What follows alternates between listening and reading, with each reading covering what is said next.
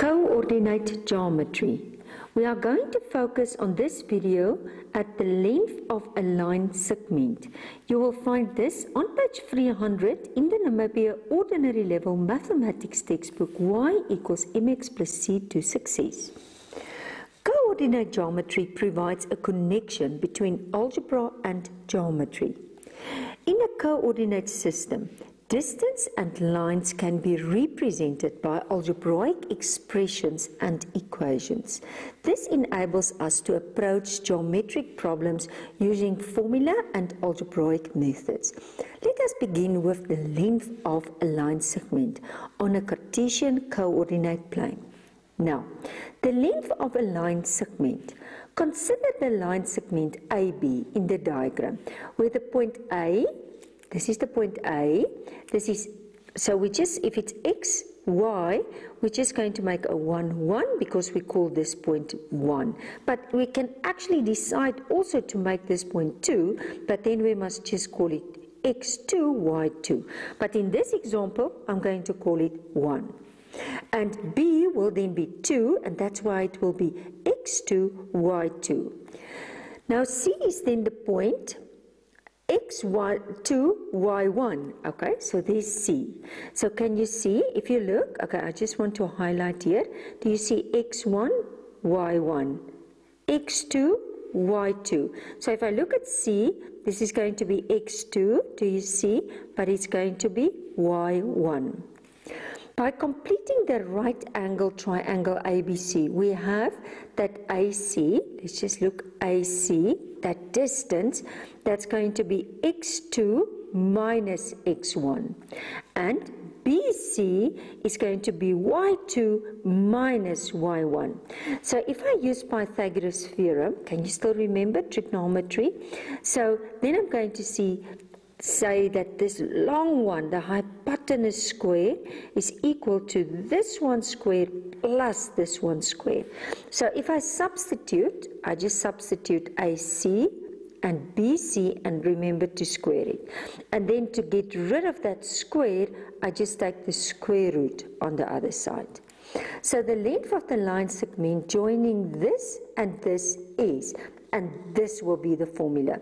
So remember, it's the difference in x squared plus the difference in y squared, not difference, but there's an addition between this. And the square root is to get rid of that square. Okay, so this is very important. Maybe you can just take note here.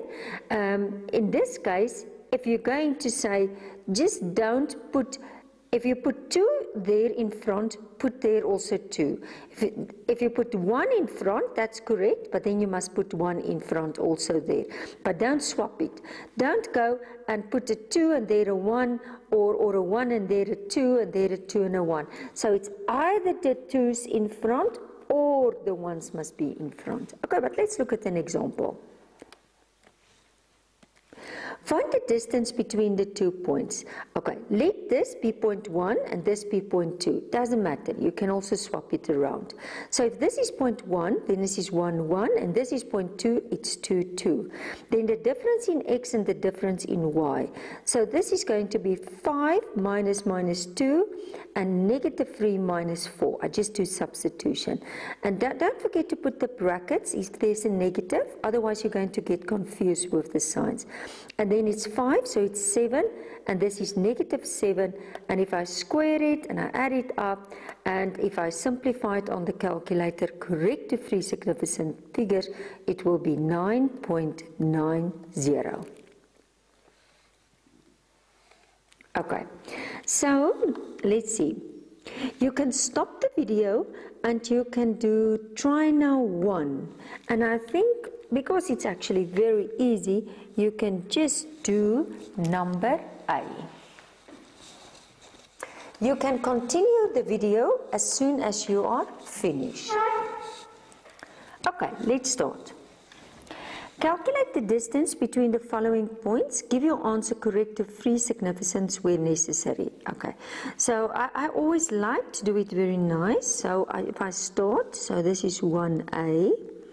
And if I call the points, I first write down the points. So it's -2 and 4 and it's going to be 5 and -3.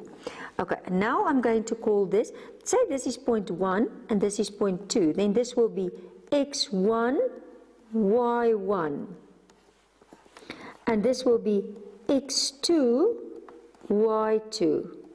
Okay, and now I will first write down the formula. So the distance, okay, I don't have an A or a B, so if I don't have an A or a B, I just can call it the distance.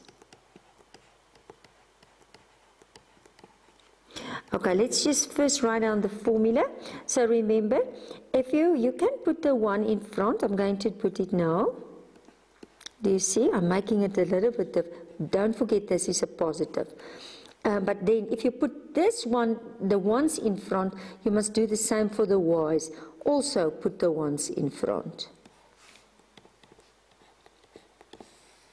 So basically x1, so it's going to be -2 minus, it's just substitution, 5, it's not necessary for the bracket.